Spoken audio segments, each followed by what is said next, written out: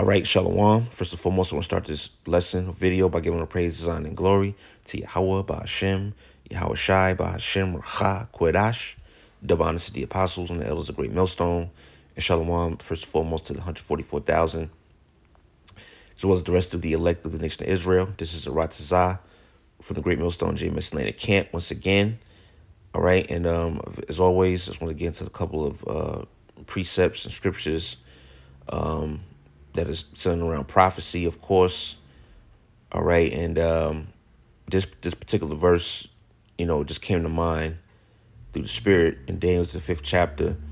The point being in the 25th verse, dealing with ancient Babylon. All right, we know that ancient Babylon was ruled by a man by the name of Nebuchadnezzar, but then later on his son took over, Belshazzar, as you see there, and and that that basically was the end of the Babylonian rulership or the kingdom. All right, and we know according to the prophecy and as well as according to history that the Medo-Persian Empire came up next. But the point I wanted to get is what was told to Belshazzar, and essentially how that applies to the modern day Babylon, all right, which essentially is America. All right, all kingdoms had their time. They had their time to rule. They had their purpose, and then they was brought down. So the so-called white man, who's Esau, all right, which we're currently in Esau's rulership. This place is no different than the kingdoms of the past. All right, so I was going to read a couple of scriptures here. I'm going to start here, Daniel, the 5th chapter, and you know what? I'll start up at 22 and try to read into it. I'll start at verse 22.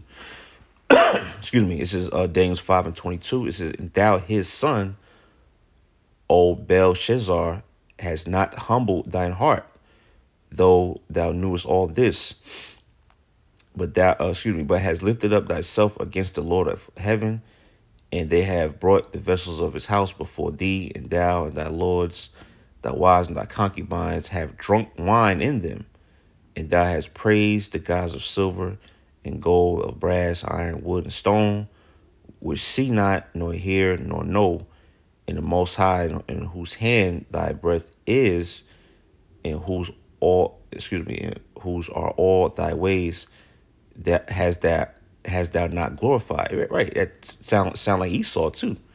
That's what Esau do.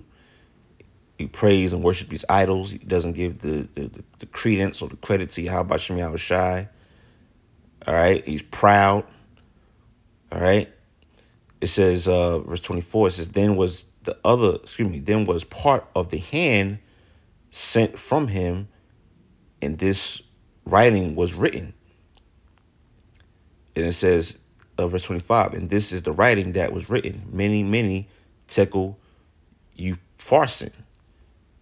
All right, and it says this is the interpretation of the thing. Many, the God or the Most High have numbered thy kingdom and finished it. See that? And that's the title of the video. The Most High has numbered thy kingdom and finished it. And that's essentially what the Lord has done with America. All right, which again, to reiterate, is the new modern day Babylon. All right, the virgin daughter of Babylon. The Most High has numbered this place, and he's completely finished it. And he's good. All right, and he's gonna finish it. All right, and to finish this place off is going to be via what? The thermonuclear missiles in World War III. All right, and it goes on and says, tekel, thou art weighed in a balance and art found wanting. Right, wanting means to be basically lacking or weak. All right, and verse 28 says, Perez, thy kingdom is divided and given to the Medes and the Persians. Yeah, and this place is divided too. All right, scripture say if Satan be divided against Satan, how can his kingdom stand? This place is very divided, man. Esau's system, the beast system, is all divided, broken up. All right. They're not on one accord.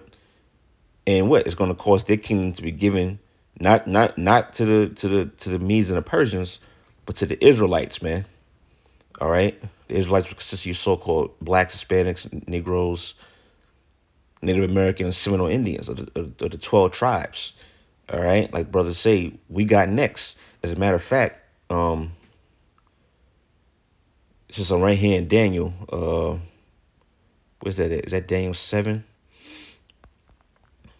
Let's jump over real quick. Right, there you go. This is Daniel chapter 7 and verse 18. All right, Spirit might have it to where I might do another video on Daniel 7 chapter. It's just where brothers in the spirit of doing, of going back over the basic breakdowns. So yes, I might do that for my next video. But this is Daniel 7 and 18. It says, "But the saints of the Most High shall take the kingdom and possess the kingdom forever, even forever and ever." All right, which we know the saints of the Most High is another name for the Israelites. And it says, "shall take the kingdom." Now, when you read this Daniel 7 chapter, it goes through those four mighty empires. All right, we read about the Medes and the Persians that were going to take over the Babylonian Empire, and then later came the Greeks and then the Romans, and which we're still in the time of the fourth beast, which is Rome, but just in the latter part of it. But then when you read up, it reads about the downfall of Rome, or that fourth beast being brought down. And then right after that, in verse 18, it says, "The saints of the Most High shall take the kingdom." So the saints of the Most High, being Israelites, are the next people to possess the world or possess rulership of the earth. All right. And it all starts with going back to Daniel 5, the Most High essentially finishing this place, man. All right. Babylon the Great, which is America, the modern day Egypt. All right, the beast system, all of this is all numbered, man. And it's only a matter of time. All right. Now, let's go from there to, matter of fact, let's jump back. Stay in Daniel's. I think it's Daniel's 2 and 21, if I'm not mistaken.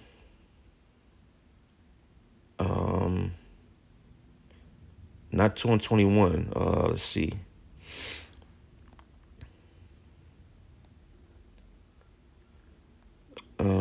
If I can't find it, we'll just move on to Psalms.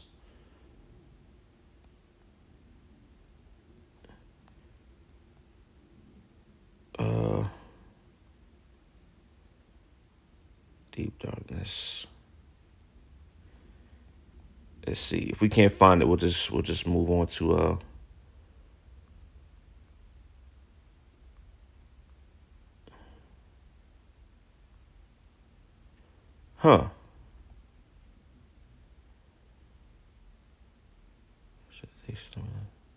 You know what? Yeah, we could read 44. It's not really what I wanted, but that's the spirit anyway.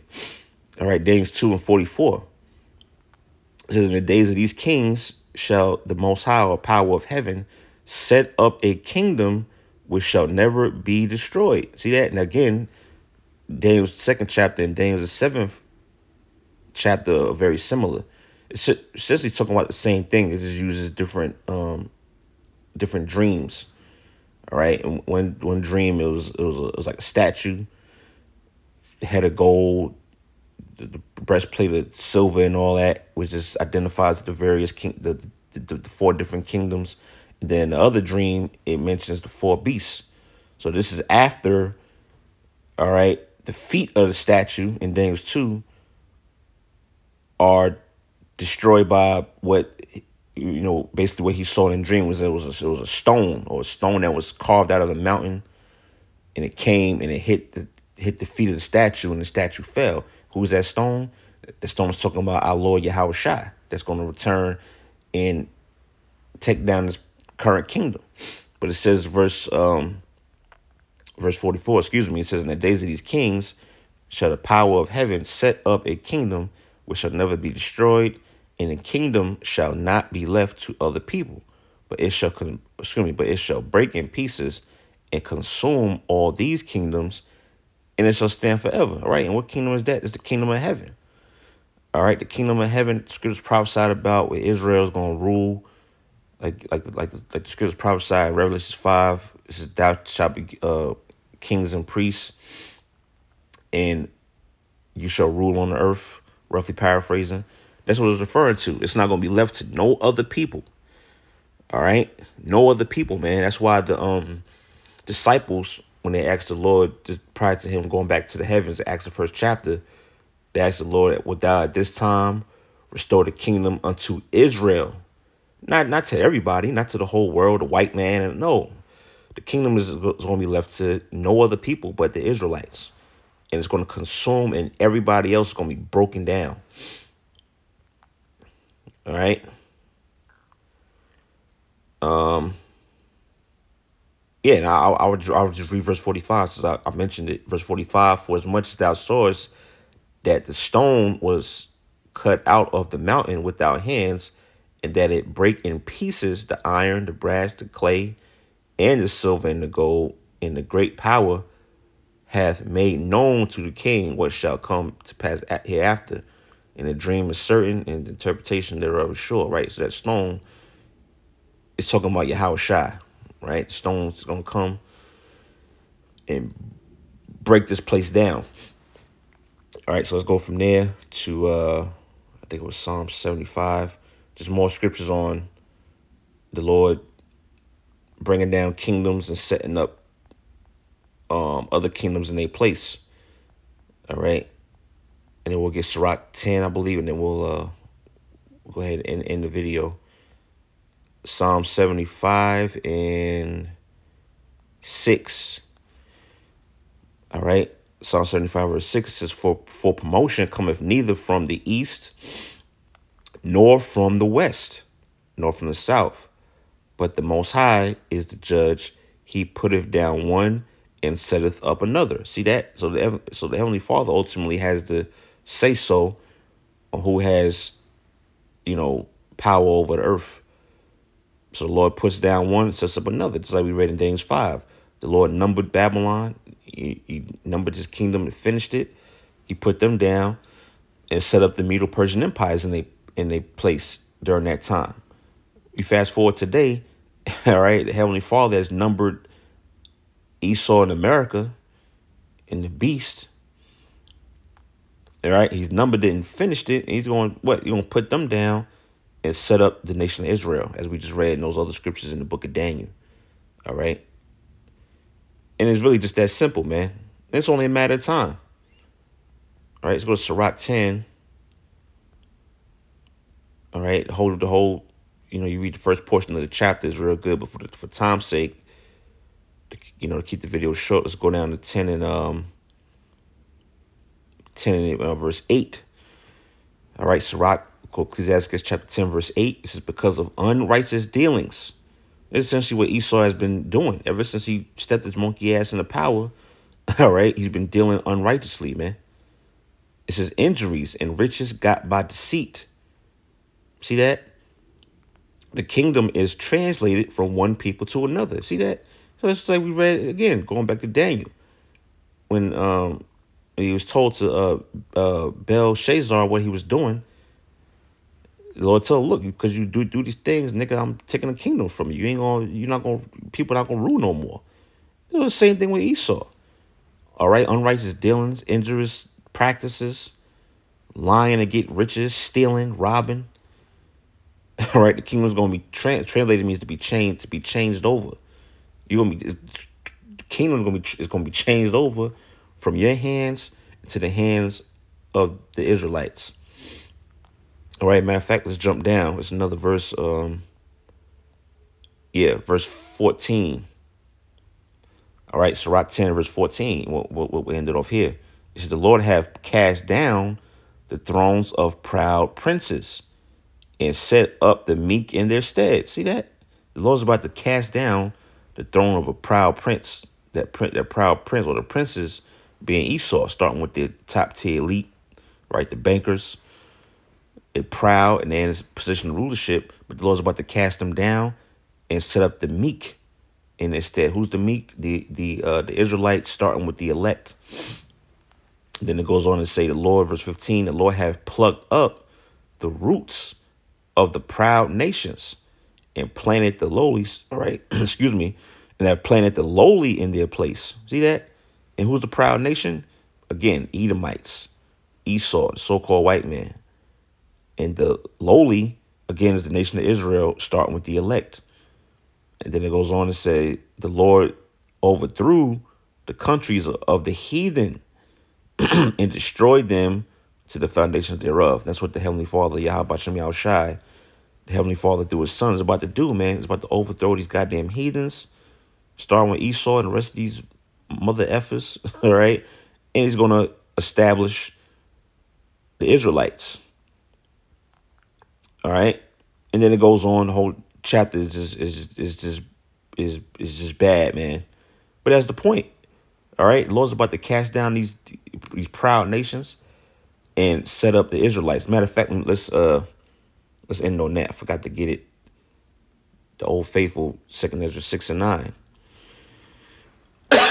Excuse me. 2nd Ezra chapter 6 and verse 9, getting to the point. For Esau is the end of the world, and Jacob is the beginning of it that followeth. See that? Who's Esau? Once again, the biblical name for the so-called white man. All right, you read about Esau in the Bible. That's the basically the forefather of the white people you see walking around on earth today. And Jacob is the Israelites, which is not the people over there in the land. All right, as we call them, small hats. Those are but you got, well, they're actually Edomites. All right, we are Jacob. We are the Israelites, Negroes, Hispanics, Native Americans. All right, so we're the world that's going to come after Esau's world. All right, this world's getting ready to end. All right, meaning his time, his rulership. Okay, so yeah, man, it's just another video, just a couple of scriptures, just thinking out loud. We're just thinking about that scripture in Daniel 5. All right, and that's where the term you basically see the writing on the wall. People say, yeah, man, I see the writing on the wall, meaning that I know I basically know what's coming. It's clear what's about to occur. That's where that phrase comes from. All right, with that writing, he saw that was numbered that kingdom and finished it, man. That's getting ready to happen. All right, so with that, Lord willing, you was edified. Giving all praise and glory to Yahweh B'Shem Yahushai, B'Shem Rachak Wadash. And Lord willingly, to the next video, I'm going to say Shalom.